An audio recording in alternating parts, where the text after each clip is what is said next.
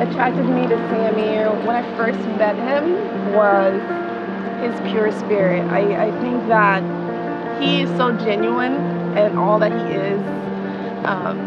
No matter, the different layers and different seasons that he goes through, he just remains true to himself and whatever. And I think that that's rare to find. It's somebody that doesn't conform, that's always loving and pure throughout all the seasons and ups and downs of life. And I'm so excited for the journey that we're about to embark in.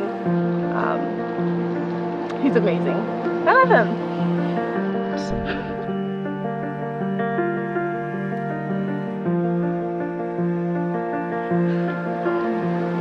What attracted me to Lycerda was the fact that she was a beautiful girl on the outside, but she didn't act like a beautiful girl. Like, she didn't know that she was beautiful.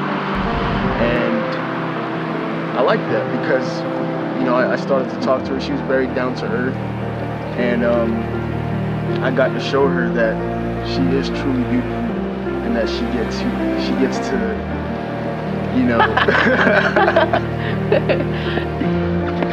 see herself that way as well.